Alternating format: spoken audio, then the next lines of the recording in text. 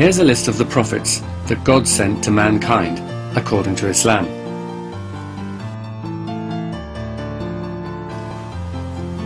Now here's a map of where all these prophets were sent.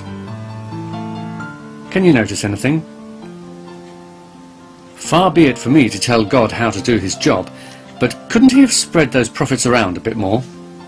Maybe a couple to Norway or Tanzania, a few to China or Canada, or the odd one or two to Australia or India.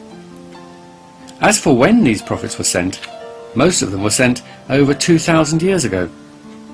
Again, I don't want to suggest that God is sleeping on the job, but we haven't had any prophets for quite a long time now, and let's face it, there are far more people around today and far more who don't believe in the true religion. Now let's have a look at the divine books that God has sent to guide mankind. Can you guess which area of the world God sent them? You got it, the Middle East. Boy, God really loves the Middle East, doesn't he? The Quran does say that there were other prophets sent. There is a hadith that says there were 124,000 prophets sent. But it seems we only know the names of those who came from the Middle East.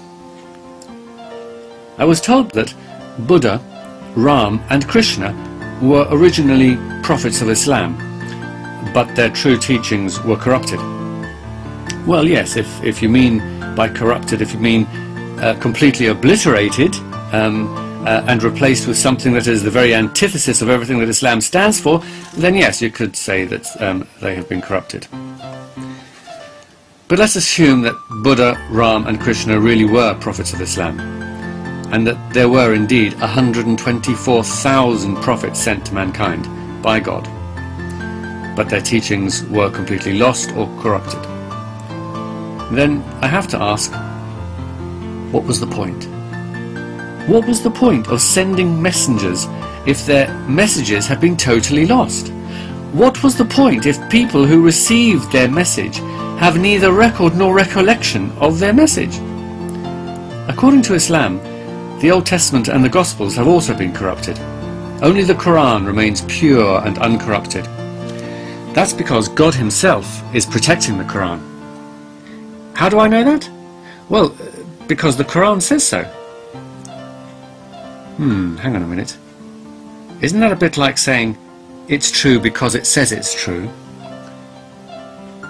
And if God did protect the Quran, then why didn't he protect all the other books?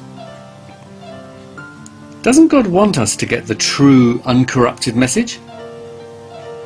Or does he want it to be a bit confusing for us? Does he want it to be a bit of a puzzle? Some sort of a game, with God as the compere, in a glittery suit, telling us we must choose the correct door, one leading to the joys of eternal salvation and the other the agony of eternal damnation. Though of course for most people there is no choice, because most human beings remain in the religion of their birth. If you ask them, they'll tell you it really was most fortunate because it also just happens to be the true religion. What a stroke of luck.